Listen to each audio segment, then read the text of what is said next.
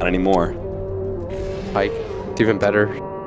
True. As long as he can break the static link, get away from some of these heroes, but CC&C, he can't get away. Oh, Tim's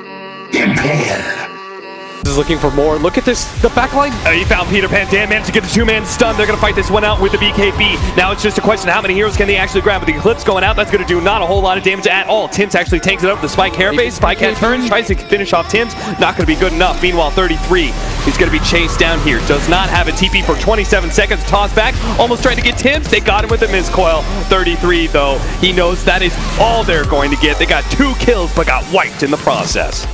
They are now down and being pressured. CC&C going to be pulled back. 33 had already had the Aphotic Shield on cooldown, so CC&C is already dead. Borrowed time popped early. 33 trying to heal himself up. In the back lines, Kuku's dropping a little bit low. Zai goes for the kill on Armel. Managed to get a Maledict on him. Turns, tries to get off the ultimate. Unable to do so. He's popped by the Maledict. Now, Pycat on the run. Goes for a Pycat, but they're turned around with a Vendetta hit. What a monstrous amount of damage.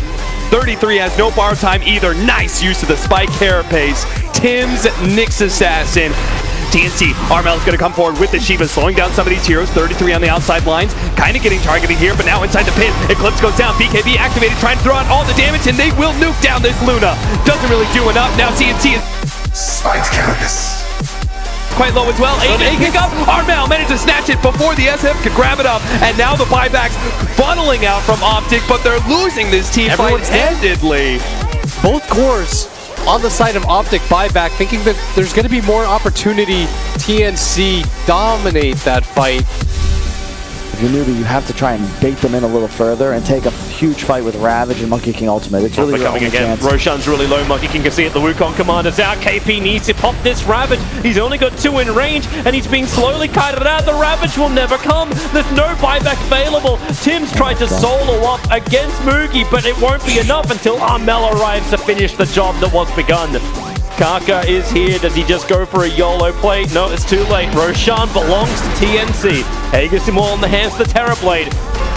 And Kaka, as well as Faith, they can't have this happen once again. It's an aggressive weave out from Kuku. So this armor starting to be stripped away from them with the My loyal ward. tree toss. Kaka! 10 HP, another one! Oh, SamH from downtown.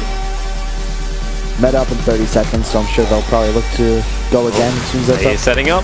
It's all on the Kaka with the Yule Scepter initiation of SK. The Crush connects on the Venomancer. A quick little veil, and, well, KP tossed back into him. He doesn't have Ravage for 13 seconds. Mugi tried to lend a stun. KP has buyback, so he will need to expend this to defend.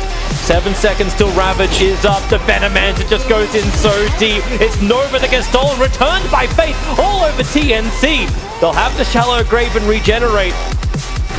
As they just push SamH further and further away, the assassination! As CCC was able to reach him, they pushed and pushed and pushed.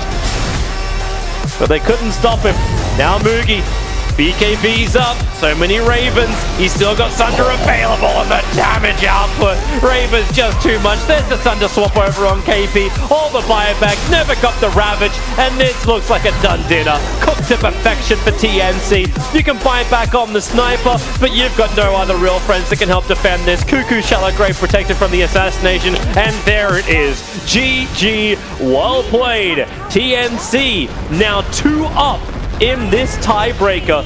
By the way, it wasn't mentioned too much, but while the action was breaking out in the bottom, and you know, we still see objectives being had here from Liquid. Kuro was able to secure Winter's curse. that mid-tier 1 rather easily. Maybe You're not going anywhere.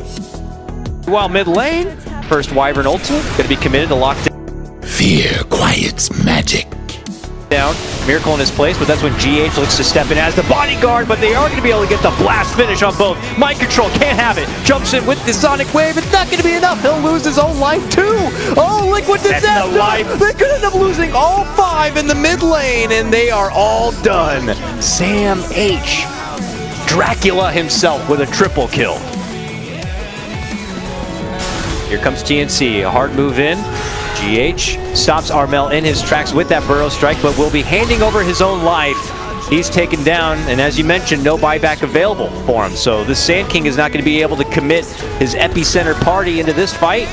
TNC are just left to their own devices as they slowly siege forward onto this tier 3. A heal's going to be there for Raven, but Miracle is just juking and jiving around right now, looking for opportunities to just get cute little sleight of fists in. Gyro. It's very low. Can they get that Aegis to pop? Oh, move in from Kuku. Finds Miracle. They're going to hit him with a rocket. They're going to hit him with a stun. They're going to hit him with everything they got, and he's going to go down. 60 seconds, no buyback. Could Liquid throw in the towel already? Yeah, yes, they can. Woo! TNC have secured a spot into the main event. Things not going their way. Smoke gang from TNC hunting for a target. Somnus is in a good position. Now a bad position. The jump in with the TA trap. Meld strike. Split earth. It connects. And that's goodbye to Somnus. Not even a death ultimate for him. Ensnared? Okay, well that's going to be off target for him. As that Blink Dagger for Templar Assassin is already up and running. They'll glimpse him away and into the storm. Call down from Raven, tries to create space, and that flat cannon damage is hitting so hard in X-Nova, and TNC, it's kill after kill. The cursed crown, the one that Nova is wearing, will bring him down. And 4 heroes in total all fall down. And here comes the Axis, but Kuku has arrived. Look for the lightning and the Pulse Nova. Armel knows he can't survive, and then the Bramble. Chalice can't go anywhere. Somnus will die. Kuku with the double. Somnus getting hit by one of the side blade attacks. They still haven't finished the job on the melee racks. More hits. SamH, he's in range of that sentry ward, so yeah, they clearly see him, and even a secondary one. Inside the lane, SamH pulled back in, the double fire strike, and then the hit. Somnus takes so much damage with the flat cannon call down from Raven. TNC, they have all the damage in the world. Now GD have no life and no hope. GG is the call. TNC will take the first position out of the Group A tiebreakers. LGD into that second slot. I believe they actually go 3-1, potentially with the breakdown with Optic, I believe.